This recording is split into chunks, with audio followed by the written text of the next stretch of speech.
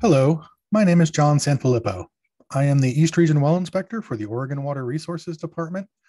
Today, I am going to give you a brief introduction to groundwater hydraulics, which in fluid mechanics terms is referred to as flow through porous media, but ultimately both terms just describe the physical properties of how groundwater or how water moves underground.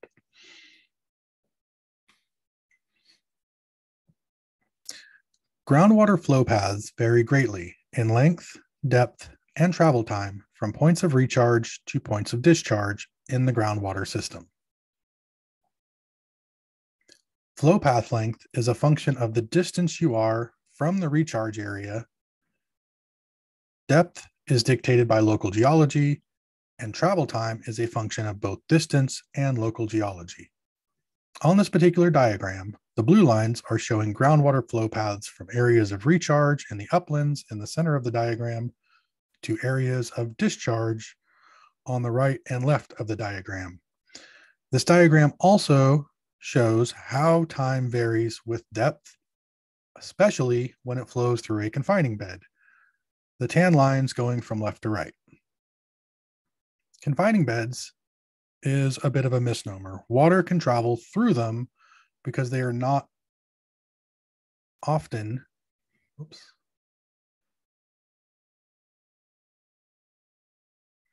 entirely impermeable, but they are much less permeable than the blue areas labeled aquifer, because there is much less pore space. And as the diagram points out, this change in permeability or pore space results in travel times of hundreds and thousands of years greater than the travel times in the unconfined aquifer system.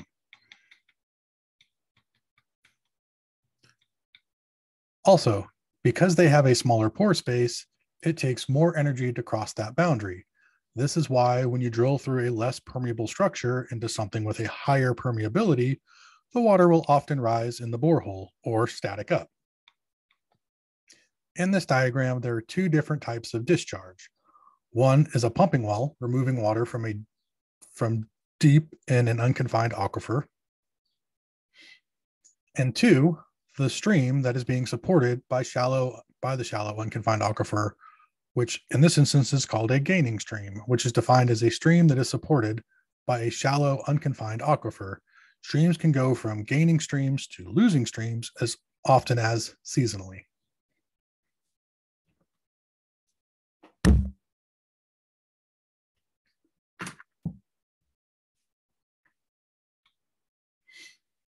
What is groundwater? Groundwater is the saturated zone where the water completely occupies the fractures of the rock or pores of the sediment. This diagram is attempting to illustrate that there is water in the unsaturated zone that can be retained through molecular attraction. Water is a polar molecule, which means it is partially charged. I'm not going to go into effective nuclear shielding and how that relates to more electronegative atoms, which in a covalently bonded molecule can cause a partial charge. If you want to Google why water can be sticky, try searching van der Waals, which is spelled VAN space DER space WAALS. It was a Dutch scientist, or either van der Waals force or hydrogen bonding, or just remember that water can be sticky because it's partially charged.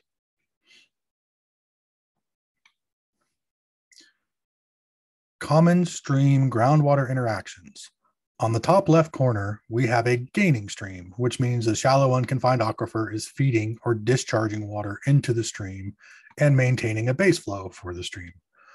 On the top right corner, we have a losing stream, where the stream is losing or discharging water or recharging the shallow unconfined aquifer. On the bottom left, we have a disconnected stream, where there is no saturated zone between the shallow unconfined aquifer and the stream. They are not directly connected. Last, on the bottom right, we have a bank storage stream. This occurs during high flows when the permeability of the banks and the stage of the stream cause an increased flow into the banks of the channel. This may continue to a point where the entire floodplain is saturated with water. how could you determine at the time of drilling a well what scenario the stream next to you is most like?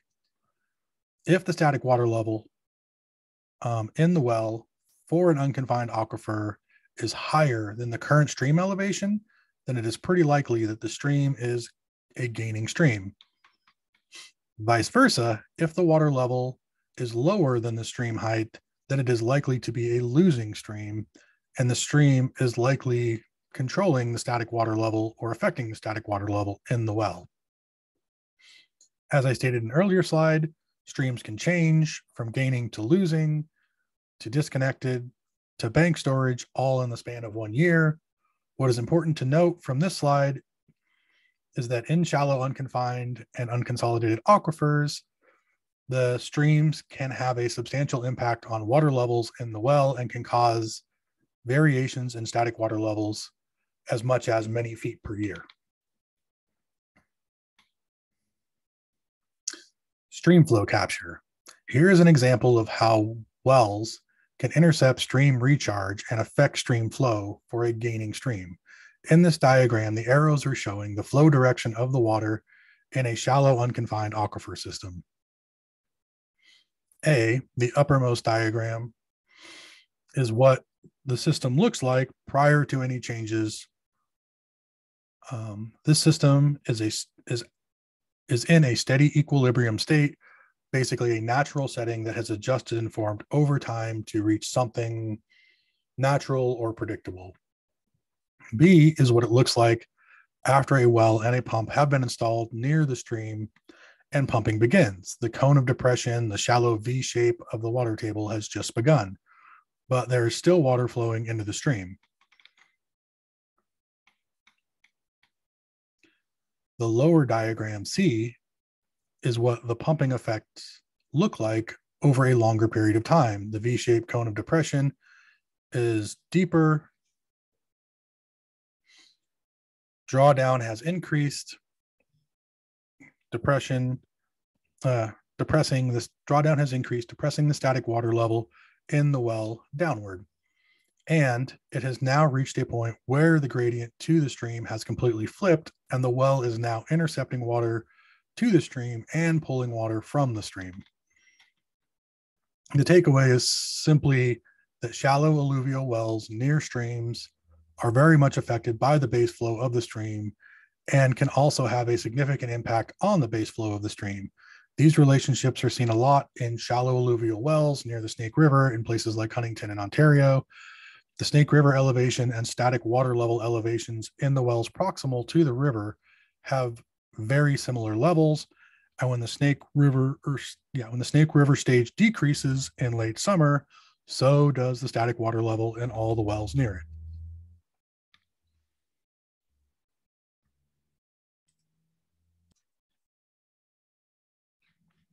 This slide is showing a response to pumping. This diagram should look familiar since it was taken from the last slide. Notice the red line. The area between the red line and the dashed line represents the area, or if we envision this as a 3D representation, the volume lost due to pumping. The volume lost is proportional to the area between the old water table and the new water table, but isn't equal to the area. To figure out how much water was taken from the system, we first calculate the volume of the cone of depression, this sort of V shape to the water table forming around the well. Then multiply that volume by the pore space of the soil or rock formation. If the unit this well is drilled into is mostly alluvial gravels, and the voids between those gravels make up about 40% of the total space, then we would multiply the volume lost by 40%, or 0.04, and that would give us the total water removed from the system. The relationship between pore space and the unit is important. The larger the pore space, the more storage is available and the faster water can move. Fluid mechanics teaches us that as a fluid, like water, gets closer to a surface, its speed, or fluid velocity, approaches zero, meaning that the closer you are to a surface, the slower the water moves. Thus, the larger the voids or bigger the pore space, the faster water can move in that formation. You're probably intuitively knew this already, gravel formations give us better flow rates than clay formations.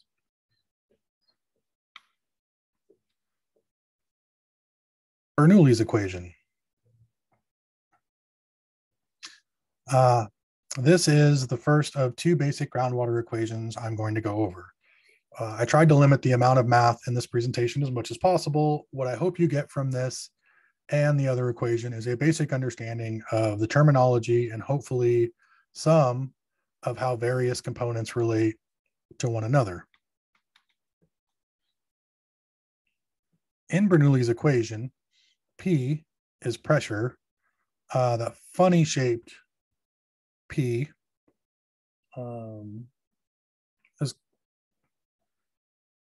is density.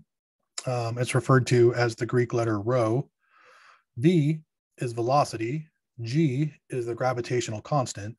And Z is elevation head. Total head is the total elevation of water in the well. In groundwater, we refer to water elevation as head. Each term in this equation represents some component of the head, whether it's pressure head, velocity head, or elevation head, or total head.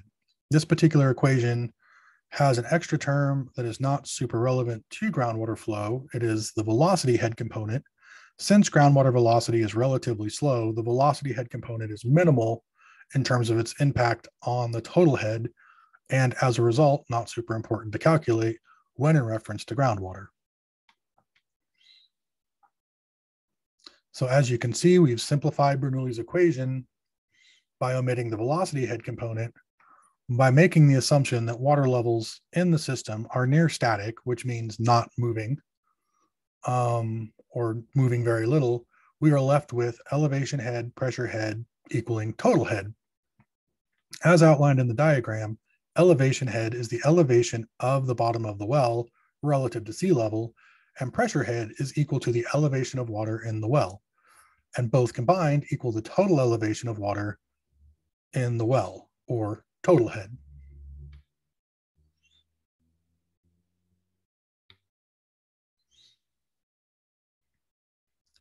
The reason why we use this equation is it allows us to change between pressure and elevation of water relatively easily. If you were to apply units to pressure head, you would see that everything cancels out in terms of units, leaving only a length. And elevation head is also only a length, as is total head. So we can go from pressure to elevation and back really easily. Pressure is a force per mass, or force mass per area. Gravity is a force. Density is a volume, or a mass per volume. Once the mass, force, and length units are divided out, all you are left with is a length of water for a given pressure. Since gravity and density are relatively constant, I say relatively since gravity does vary a bit depending on where you are on the planet, and density varies with temperature and dissolved solids. With that said, it doesn't vary that much. So assuming they are all constants is a pretty reasonable assumption.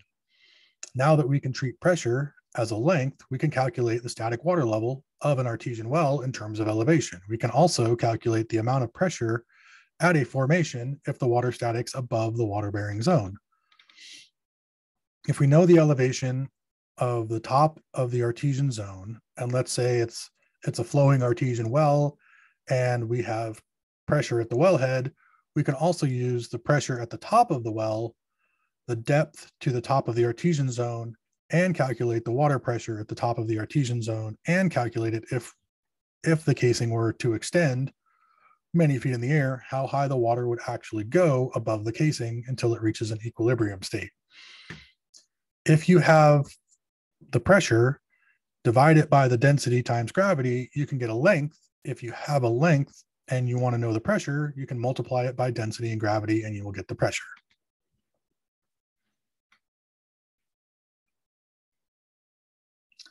The math of groundwater velocity.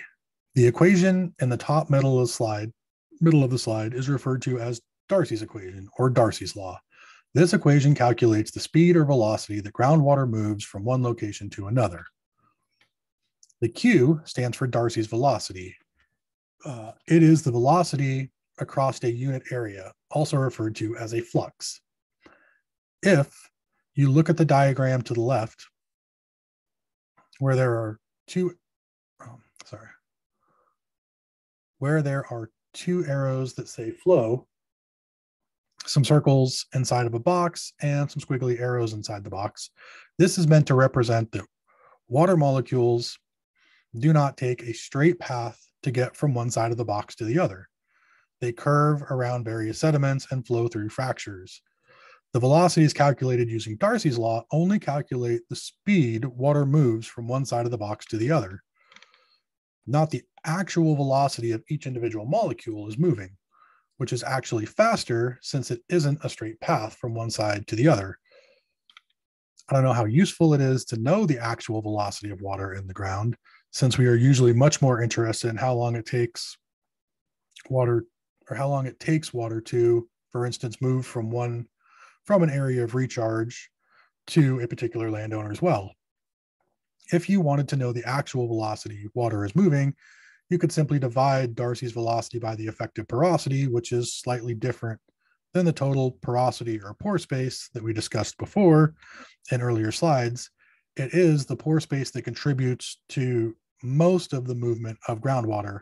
An example would be a shale formation with fractures. In a saturated formation, all the pores are occupied by water, but most of the water moves via the fractures in the shale instead of in the fine pores in that particular formation. Again, Q is Darcy's velocity, a flux. K is hydraulic conductivity. In math terms, we would call it a constant of proportionality, which basically means it is the ratio between two values in a proportional relationship. Hydraulic conductivity is made up of the intrinsic permeability, how permeable is the formation or material in relation to how easily water can move through it, the density of water, the acceleration due to gravity, all divided by dynamic viscosity, which is a measure of how much force needs to be applied to make a fluid move through something. With all of that said, you really don't need to remember anything beyond Darcy's velocity as a flux or an average travel time, omitting a nonlinear flow path in which water molecules move. Hydraulic conductivity is proportional to how porous the formation is. Everything else is pretty much a constant. And this DHDL, which we are finally getting to, is the difference in the elevation of the water from one point to another divided by the distance between those 2 points. DH is the difference in head from one location to another. If the water in the well is 20 feet and the water in the other well is 15 feet, then DH would equal 5. And DL is the distance between those two measuring points. Let's call it 500 feet. So then DHDL is equal to 5 divided by 500, which is ultimately equal to 0.01. Now that we have covered what makes up Darcy's equation, and we have learned that water, or the movement of water from one location to another, is a function of pore space in the formation and the difference in elevation divided by the distance between two elevation points, let's discuss some numbers. On the right-hand side of the slide are some values of hydraulic conductivity for various geologic units. As you can see, they vary by orders of magnitude within a certain formation. Sandstone, for instance, can be as little as 10 to the negative 10 to as high as 10 to the negative 6. For those of you that need a little refresher on their exponent rules, that's a difference of roughly 10,000 meters per second. These values are rough approximations. I was always taught that if you can get a hydraulic conductivity value within an order of magnitude, somewhere within plus or minus 100 meters per second, that you were doing pretty good. You can also see the difference between gravels that are 10 to the negative 3 to 10 to the negative 4 compared to clays, which are 10 to the negative 9 to 10 to the negative 11. The difference between 10 to the negative 3 and 10 to the negative 9 is 6 zeros, or roughly 1 million times slower. As you can see in the table, The speed at which water moves underground is greatly affected by the amount of pore space available, and some formations can vary a lot in terms of how readily or how fast water can move more within and through them.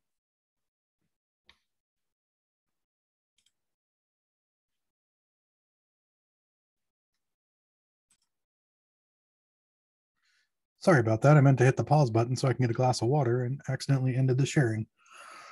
So let's get back to it. You've seen this diagram a few times before. There's a well that is pumping, drawing down the water table, creating this V-shaped cone of depression. Now that we have some knowledge of Darcy's law and how it applies to the speed or velocity the groundwater moves, let's apply it to this scenario. As I stated before, if we can get within an order of magnitude with the hydraulic conductivity, we're doing pretty good. So I think it would be more than appropriate to assume that it is constant for the entire formation of, let's call it river gravels in this case. We have decided on a value for K. Let's say it's something like 3 times 10 to the negative 3 meters per second. River gravels are particularly porous. So now we need to decide on values for DHDL. If we pick a value of DH near the number 1 and next to the casing and calculated a value for Q versus near the number 2 and just outside the casing, what do you think the difference would be in our Q values? Number 1 is a larger change over a longer distance, while number 2 is less of a change in head over a shorter distance. The answer is 2 would have a greater velocity. The value calculated for 1 is going to be an average of slow and fast moving water given the curve, because we are using a straight line to represent a curved water table. Since the dashed line represents the water table, then it is effectively representing the slope at all points. Since K is constant, the steepest slope, or DHDL, correlates to the fastest moving water. Water accelerates as it approaches the well and as drawdown begins to take place. This is why wells recover fastest at first and then start to slow down during their recovery to static, because initially the water is very steep next to the well, but as it fills up, the steepness declines, as does the water velocity flowing back into the well.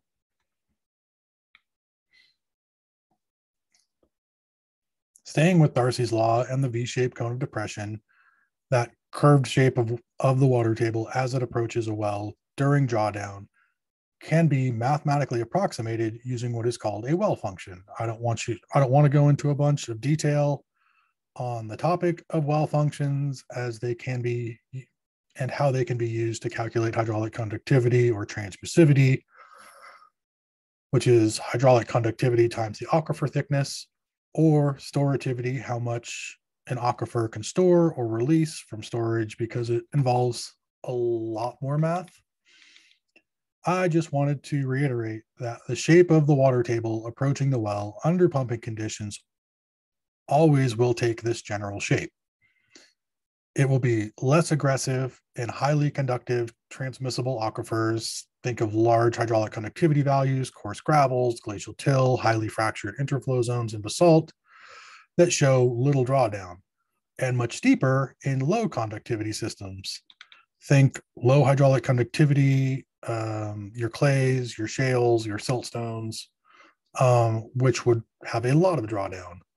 Water closest to the well will always be moving the fastest, while it will gradually be moving slower and slower the further you get away from the well.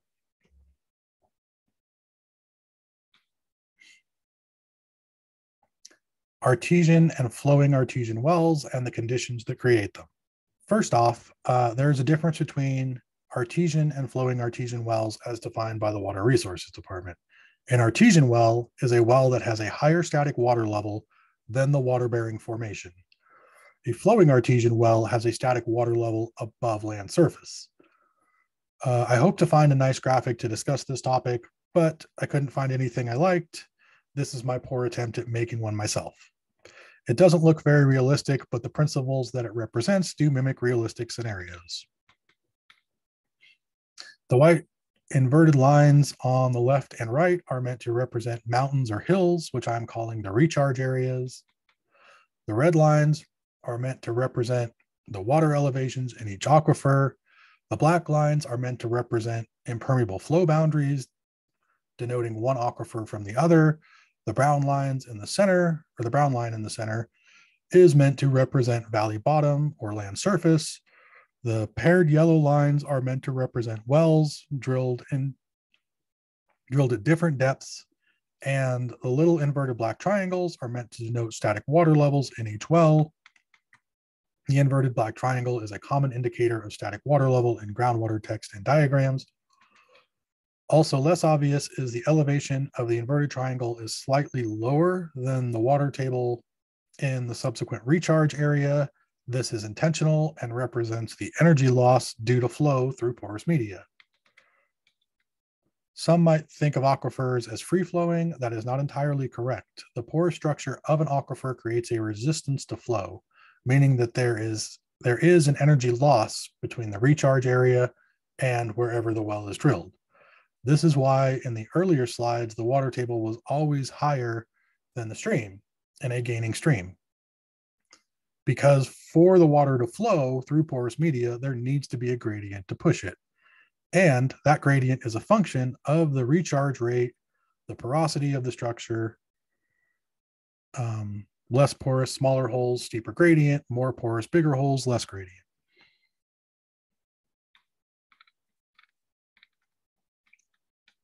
The first aquifer below the valley bottom is an unconfined aquifer. Since there is no confining layer leading to a pressure gradient, the water table in the well is equal to the depth of the water first found. The next aquifer down has an impermeable flow boundary restricting water from rising above it. Once that boundary is drilled through, the water rises above the water-bearing zone, denoting it is under pressure. When this happens, it is almost always an indicator that the formation or material overlying the water-bearing zone was creating some resistance or restriction of flow in the upward direction.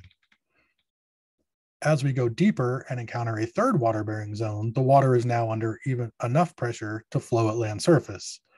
And likely the formation directly overlying it is even more impermeable to hold back a greater amount of pressure.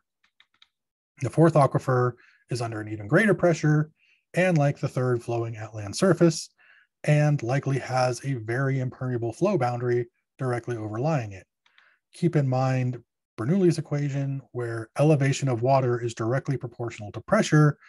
Even though the drill rig is sitting in the same elevation for all four wells, the total pressure at the top of each well or water-bearing zone, in this case, increases with depth because the total length of water above each zone increases. The more water statics up from the water-bearing zone, the higher the pressure that particular water is under.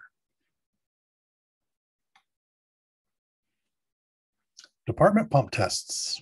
The Water Resources Department doesn't often fund or pay for pump tests, but we are interested in collecting data during pump tests. This slide shows an example of the most ideal scenario to collect data during a pump test. I robbed the slide from another presentation that didn't source where they found it. That's why it says source ? At the bottom.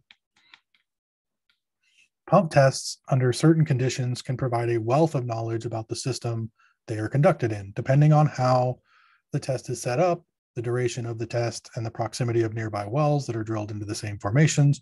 We can approximate many things in regards to the properties of that aquifer system.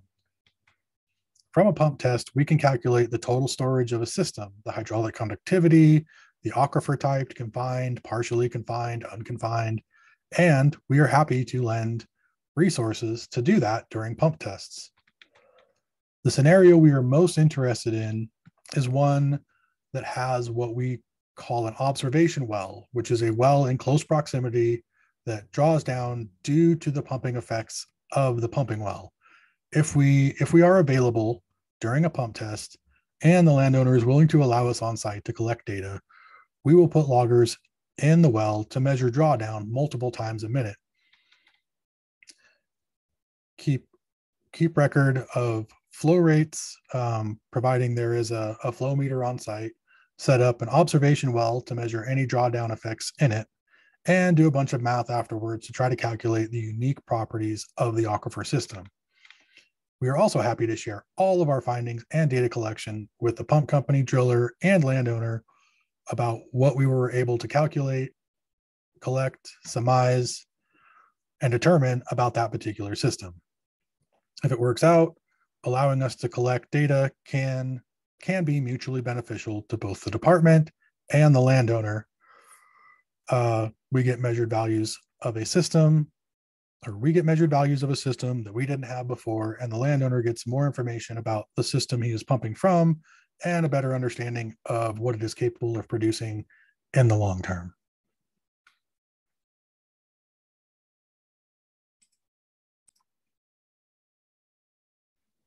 On these last two slides, we are going to discuss how we can change water velocity flowing into a well. There is likely some discharge the landowner is hoping to get or achieve with their new well, gallons per minute, acre feet per year. 1 acre foot equals 326 gallons. 2 acre feet a year for 40 acres is 26 million gallons per year. Cubic feet per second are all discharge values or volume of water per some unit time. Well efficiency is the difference between the pumping well water level and the water level outside the well. Think of the last slide, that well function shape of the water table around the well. It is the difference between the pre-pumping static water level of the natural groundwater elevation versus how far the well is drawn down by pumping. We can control the attributes of the aquifer underlying the landowner's property. We can't control the attributes of the aquifer underlying the landowner's property, but we can control the well design, which can help us meet the landowner's desired outcomes. One thing to keep in mind, anything over 0.3 feet per second can cause turbulence, which will result in substantial head losses. Also keep in mind that higher entrance velocities into the well can mobilize fine sediments and deposit them in the well. The steeper the profile or well function, think of Darcy's law, the faster water moves. We can't control the hydraulic conductivity, the properties of the lithology of the water-bearing zone cannot be changed. We can't change the hydraulic conductivity. We can't change the properties of the lithology or water-bearing zone. It is what it is. What we do have a lot of control over is the surface area of the well in the water-bearing zone. Oops. Sorry about that. As I stated in the last slide, hydraulic conductivity, or the pore space in the water-bearing zone, can't be changed outside of fracturing or fracking. What we do, sorry about that. What do we do to get more water? If Darcy's law tells us the flux or velocity of the water through a surface, in this case, the well casing, and the discharge is the surface area times the velocity, then discharge is a function of both the hydraulic conductivity and the surface area. The formula for the area of a cylinder is area equals 2 times pi, which can be approximated as 3.14, times the radius, which is half the diameter of the well, and h, which is the thickness of the water-bearing zone, plus 2 times pi times the radius squared. And again, pi is roughly 3.14. Radius is half the diameter, so a 6-inch well would have a radius of 3 inches.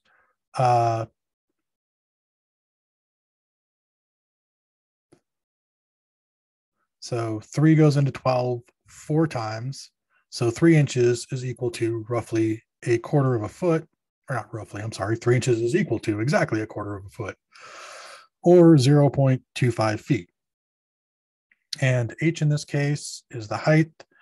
In this context, it's the vertical height of the water bearing zone. So let's call it roughly 20 feet. Well, let's call it roughly a 20-foot water bearing zone for this example. I did the math. The difference in surface area between an 8-inch well and a 6-inch well is about 34%, which results in an increase of 5 gallons per minute. I converted well diameter from inches to feet because all the units need to be the same to convert cubic feet to gallons. There are roughly 7.48 gallons in a cubic foot. I threw in a hydraulic conductivity value and converted from cubic feet per second to gallons per minute. Whenever you try this, make sure that all your time and length units are the same.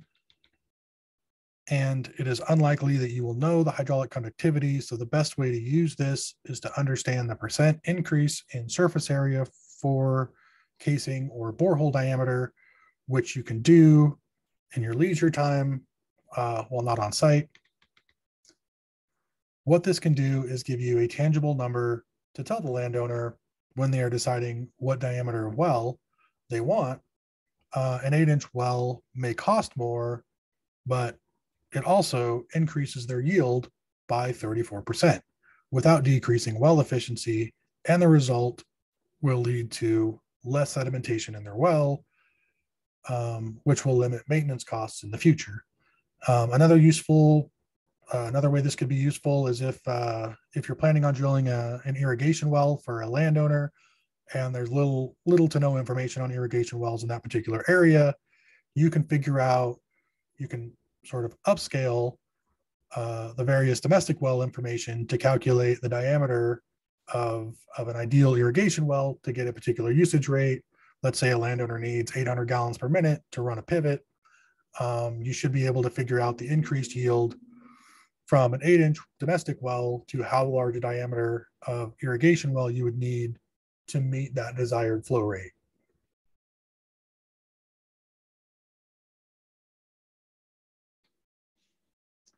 So on this last slide is my name, position, and contact information. If you have any questions or comments, please feel free to contact me via my cell phone or email. Thank you for your time and patience and chugging through a little bit of groundwater math with me.